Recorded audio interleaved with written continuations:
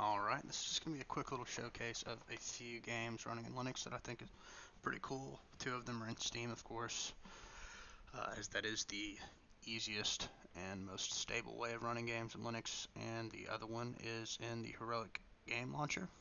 We had to do some tweaking to get working to my liking, but it is working great. I'm going to show you my hardware specifications. We're running Pop! OS 20.04 LTS. The only thing that I have modified on this system is installing the traditional GNOME shell because I'm not a big fan of all of the customizations that Pop! OS makes to the traditional layout. They modify it quite a bit thematically. So we're just using standard GNOME here. 16 gigs of RAM, i5 11400H, 6-core 12-thread CPU, and a 3050 Ti is our graphics card with 4 gigs of VRAM and a 512 gigabyte NVMe SSD. We're of course using the X11 windowing system, and like I said, Pop! OS 20.04 LTS. So the first and most impressive thing I'm really happy with, and I knew that this is something that you could do, but I was struggling to get it to work properly, was running Final Fantasy VII Remake in Linux. Like I said, knew that it was possible. However, the game, it's not like it's documented like on ProtonDB or anything like that. So just because I see a video of it working does not mean that when I install it's going to work. I had to just do it myself, so I installed the Heroic Games Launcher from the Pop Shop here. You can find it on GitHub also, and it'll give you a list of commands that you can input into the terminal if you want to install it, but I did it that way. It was super easy. Signed into my Epic Game account, installed Final Fantasy VII Remake, and if we look at our settings here, one really cool thing about the Heroic Game Launcher is not only can you install custom versions of Proton super easily through this wine manager here. It says it's in beta, but I'm sure it works great. I have not had a reason to because it's the only game that I have an interest in playing, and it runs amazingly using stock Proton 7, the latest stable release of Proton from Valve. But it is cool that this is a feature. And if we look at our settings here, we can see that this allows us to use any version of Proton that we want to by default. Proton Experimental and 7.0, whatever we have installed through Steam. We have both of those enabled through Steam, so you can choose the latest stable version of Proton to test your games with, or any of those custom versions of Protons that show up in the wine manager. And I've not had to configure anything else in the global settings. However, after I installed Final Fantasy VII Remake, my biggest concern was save data sync. I have like 3 or 4 hours in the game on Windows 11, and I didn't want to start over. It's a very story-heavy game. It's a lot of stuff to re-chew through after you've already done it, especially if it's just been a few days. So I came over here and I saw the save sync tab. I was like, oh cool, I can just sync it. There's a download, an upload, a force download, a force upload, and an auto sync save. I do not recommend turning this on. You can just force upload your save or upload it if you ever want to refresh that on the Epic game server side. Otherwise, I would just keep it local and just, like I said, don't auto sync because you could put yourself in a nasty situation like I was, where I auto synced. So when I tried to download the saves that were on Epic Game Server that had all of my save data, it would only download the latest save, which had been from this, and that was a save that didn't have my save basically. Um, So I had to troubleshoot this for about 45 minutes, but I figured it out and I got it to work, and I got all of my save data fixed. And just to go ahead and show this off too, I am running the game in DirectX 11, which you can add dash DX11 here to the game arguments, and the game performs much better in Windows and in Linux with the DirectX 11 API instead of the DirectX 12 API, so I would recommend setting that. We can also show our FPS here, which I can confirm does work, and that's one way we can tell that the DirectX 11 mode is working also, because it shows the FPS, which it would not do with the DirectX 12 API. So that's good. On to how I fix my saves. Basically, I had to install Legendary. I don't know if there's a way to do this through Heroic. I don't think that there is. Basically, you can install Legendary, you install pip, which is a Python package thing allows you to install this application, and there's other uses for it, but primarily all I needed it for was this. And we basically run these commands after updating our pip, and we install this neat little command line utility, and I believe there's a graphical interface for it too. So all these web toolkits and stuff, you install those. But I only installed this not because I would ever use it over the Heroic Game Launcher, which is just infinitely better and easier to install, but because there's a command where you can download all saves from your Epic Games account that are stored on the Epic server. So you would basically just put in the command legendary space and then download saves. And of course you have to authorize your account first. Maybe I should have prefaced it with that. But basically you'll type in legendary space auth after you do all the steps above on this GitHub page, and it will have you sign into your Epic Game account. You'll have to paste a string of characters that it'll show you after you sign in into the terminal, and it will sign into your account. After that, then you can do legendary space download saves. And what it will do, for me, it created a folder here, my home directory, my user folder in games, and it had a hidden folder, which you can show hidden files through whatever file explorer you have. The process of which is different for every one, but for me, it's just as simple as clicking on that and clicking show hidden files. It'll have a .saves folder. And it had all of my Epic Game save files that I ever had on my account, and it saved it to the .saves folder. And it was mostly just strings of characters.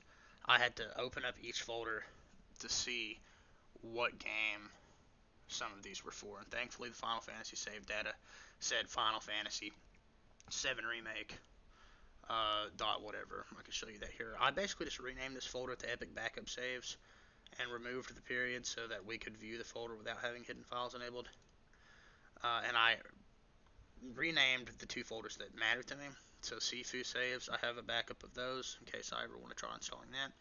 And then I renamed the folder that had all the Final Fantasy 7 Remake saves. As you can see, it has all of these saves. We've got 4 folders worth of saves, and this is the one that is bad.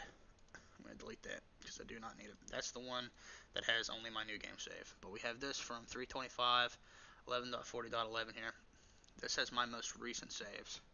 So basically, since the upload, or not the upload, but the download save feature did not work through the Heroic Game Launcher as intended, and it ended up just overriding the latest save in the launcher to the one that didn't work, I had to install this, download all of my saves, and then manually copy them and paste them in the game's save directory and the line prefix folder, which I'll show in a second.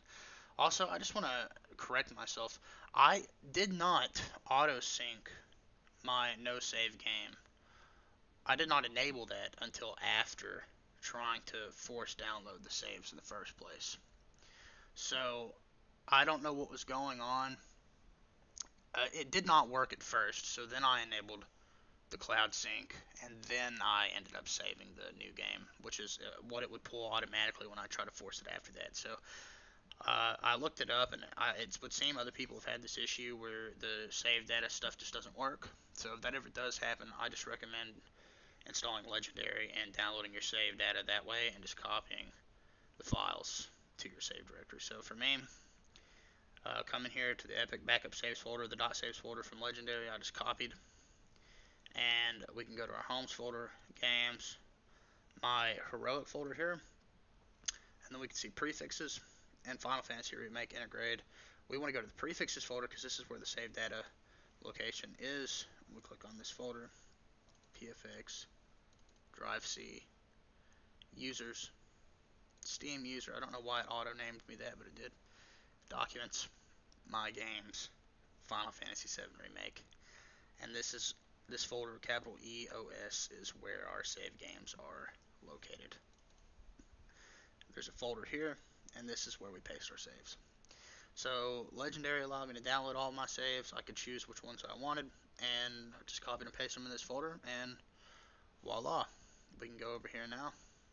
I'll go ahead and turn on this FPS counter just to show it working. We have our DirectX 11 argument, frame rate counter, and we're running with Proton 7.0. We can now launch Final Fantasy VII Remake Integrate. It may look a little laggy because OBS screen capture does degrade performance, but I was running the game at pretty much a locked 60 with high settings, text are set to low, because this game has a really great issue where the frame rate will drop if you're running at higher frame rates and you have high texture settings according to the PC Gaming Wiki. So these are my settings. We can just load in, and there are all my saves, every single one of them. So we had mission successful, and I'll just load in here. So like I said, it's probably not going to look too great, but this is a more intense area than where I'm actually at in the game. As you can see, our frame rate count is working, and here we go. Looks stuttery, it feels way more stuttery. That is only because of the screen capture, keep that in mind. But here we go, it is working flawlessly, at least without OBS on. And if we really wanted to fix this while using OBS, what you can do, I'll just go ahead and show this because I have nothing better to do. Hopefully it doesn't crash the game. Go to options, graphic settings, and put this in windowed mode. Oh, this might actually work out pretty well. That has smoothed it up quite a bit, but what I would typically do here is go to OBS. I would enable window capture, properties, and select the window, and then turn off screen capture, which you're not going to be able to see very easily there. But that is how if you wanted to capture smoothly using OBS, with an NVIDIA GPU specifically, this is the best way, in my opinion, to do it. You have the least performance degradation, it doesn't make the game feel as stuttered. So yeah, it's pretty awesome, it's working amazingly. The game is working flawlessly. I'm like 4 hours in. I haven't played it extensively in Linux, but so far it would seem like my saves worked. 4 hours worth of progress into the game, loaded me in perfectly fine. Everything seems to be functioning great. And I've not seen too many articles, if any at all, that I can remember, that show people having any problems running this game in Linux. So surely other people have done it also, and it's just really great because this game costs $70, and I really love it. I like playing it, and I want to beat it, and I can't do that if my operating system doesn't run it. So there we go, working flawlessly. And like I said, what we can still do here, let me turn my screen capture back on, is when we have our updated, like say we make it 10 more hours, or if we ever reached a game breaking bug in Linux for some reason, making sure my preview's up, we could just upload our save file to the Epic server, and if we ever reinstalled Windows, we could just sync it from that server. So really cool, really great. This required the most amount of tinkering. It was definitely frustrating, but there we go. Close out of that. The next thing that we're going to do is launch up Steam. We have 2 more games here that I want to showcase. One just came out a month ago, and the other one a week or 2 ago. Elden Ring and Tunic. And basically with Tunic, after we go into our Steam settings, of course, and enable Steam Play for all of the titles and select, I just leave it default to Proton Experimental because I always force it per game to whatever version I need. But you have to enable this, and then you'll click OK. I also enabled the shader precaching for Vulkan shaders, by the way. It's really smart to do that. And when you click OK, it'll restart Steam, and then you can install any Windows game that's not designed to run in Linux. And with Tunic, I just right-click Properties, Compatibility, and force Proton 7.01 when I installed it. And as you can see here, should launch up just fine, like it did earlier when I was playing it. Runs flawlessly. Really high frame rate, even when screen capturing. Nowhere near stuttery. I think the stuttering when full screen, not full screen capturing, like desktop record mode in OBS is going, it only really makes games stutter that are super GPU intensive, and this is just not. It's a very beautiful game, runs flawlessly in Linux, and we can record our entire desktop and just have this running, and it doesn't lag anything out. No issues with this. This has a platinum rating on ProtonDB, so it's really great. I'll like find an enemy and decimate him real quick.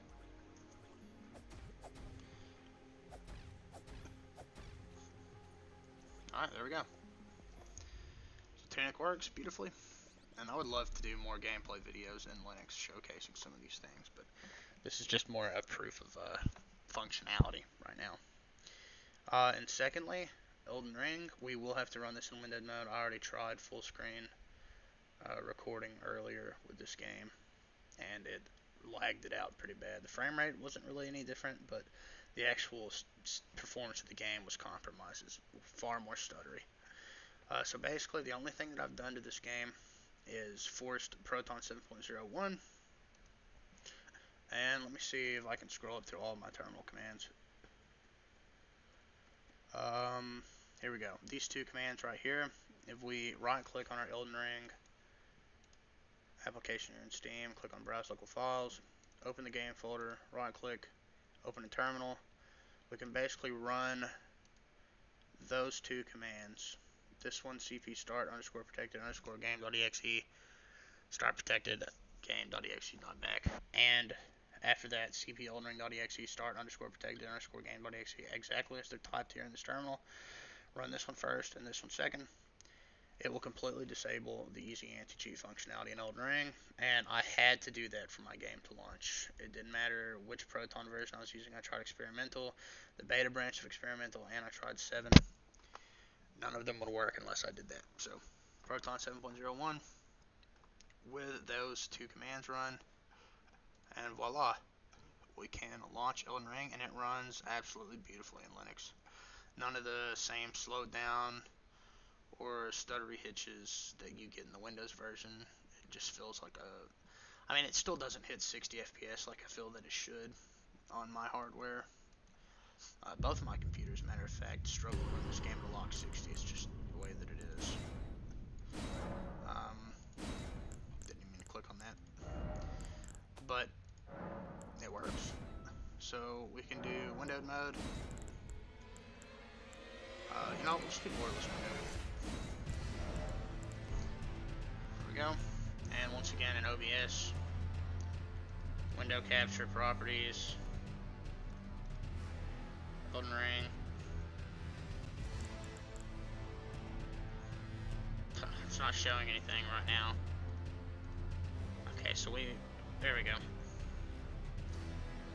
We can just load into our game. Shouldn't be nearly as laggy since we're window capturing. There we go. Completely smooth. Matter of fact, hold on. I'm going to exit out of the game and open up Mango HUD. I could have done that for Tunic. I was not thinking about it. So, exit out of this. Whoops. No. What's it doing? Exit game. Turn screen capture back on. And let's go to Mango HUD's GitHub just so I can be sure that I'm doing this properly. Pretty sure it's just Mango HUD %command %, but I'm going to be sure. Yep. So we can just copy this. Go over here. Properties. Launch options. Paste this. Bam. And now we should be able to load it back up.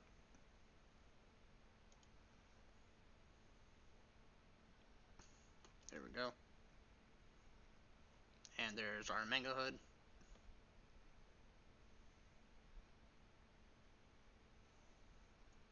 Alright.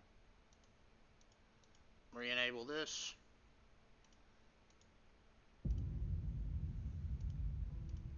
Come on.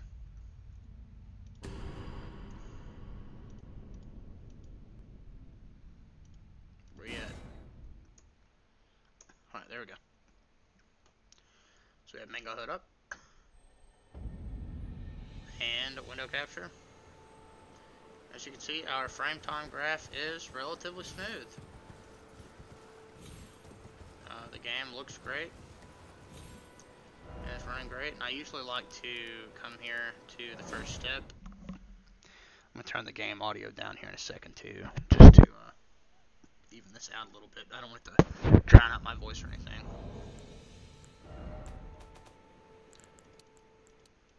just turn this down. Usually right here, what I like to do, we have some stutteriness happening right now. This was not happening without OBS running, by the way. But it is still visually smooth to the eye compared to full screen capture. So I'll usually run through here. This is where the game would slow down in Windows. Doesn't do it here. Frame time is far more jittery thanks to the OBS capture. But this is still, I would say with OBS running, the game feels just like it does in Windows, and without OBS, it feels superior to Windows. So we'll just do a run up to the castle. Showcase this. Also, the enemies disappearing, which was an issue that I had on my other computer last time I tested this game in Linux, is not happening. Game looks absolutely spectacular, and I do not see that happening at all. Before, what would basically happen was the horse would despawn in certain locations, and so would the enemies. Weirdly. But that's not happening now. The game's been patched and updated a couple times since release, and it's fixed the bugs in Linux too, so I'm going to take the long path around here. And just do a nice little run up to the castle. Yeah, but as you can see, even with OBS running, the frame time graph is not terrible. Definitely playable, you can get over it. I played this game in Windows 50 hours with terrible frame pacing and a very inconsistent frame rate. So anybody can do it. But this is definitely smoother. And just incredible that it's working. Just incredible that this is working. Good content though. I'm glad I was able to make this video and showcase this and Final Fantasy VII specifically, two games that, well, like I said, Final Fantasy VII doesn't have much documentation. Elden Ring is a big buggy mess on Windows. Both of them work great in Linux. Elden Ring does have extensive testing in Linux, so I would say anybody would be safe to install this and probably have a great time with it in its current state. Final Fantasy VII Remake, I don't know. It seems to be in good standing in Linux, but I'll have to play more of the game. Oh, well, we had one slowdown there. That did not happen last time I ran through here. So like I said, maybe it's just OBS is putting some extra stress on my CPU. I'm not sure, but overall, this is still way smoother. It is a little funny to notice the slowdowns are more prevalent. Yeah, see, this didn't happen at all earlier when I was not recording.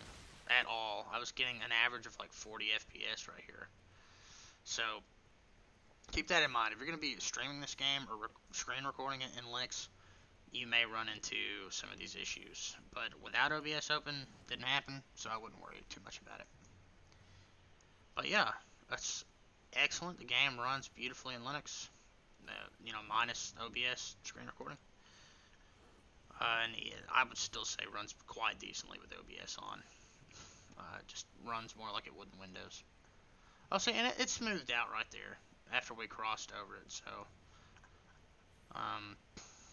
just keep that in mind when you're screen recording. But otherwise, you should be good to go. This game is great in Linux. And I just kind of run up here. I don't know. We'll go inside the castle real quick. Or, no, you know what? We'll go to... Oh. The map took a second to spawn in there. Oh, Lord, look at that frame rate. We will go over here to...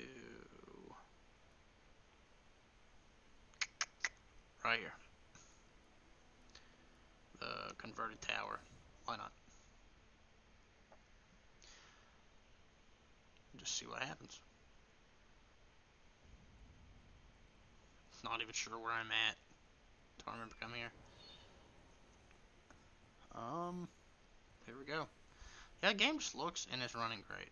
I'm super happy with it.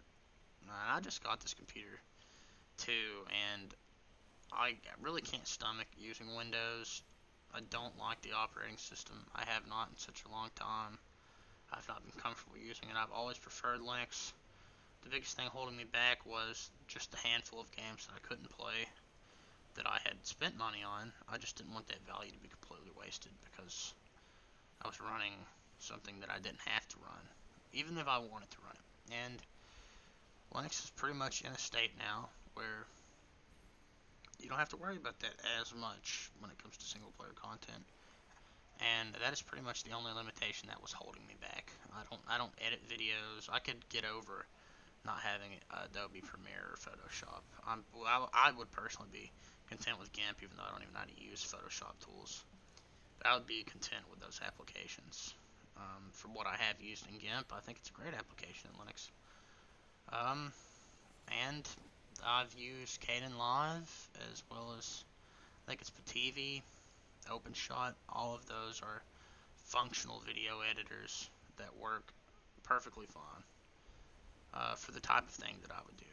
I understand it's not for everybody, but hey, right now Linux is serving its purpose quite well, and I'm just happy that this game and Final Fantasy VII Remake and Tunic are all running amazingly well. Quite impressive. So I guess my closing notes is, if you're not afraid to tinker a little bit and get your feet dirty, or your hands dirty, then I have an NVIDIA Optimus laptop. I just downloaded the latest long-term support release of Pop! OS with the NVIDIA driver, and it works flawlessly. Give it a try. Definitely worth at least trying once if you've never done it.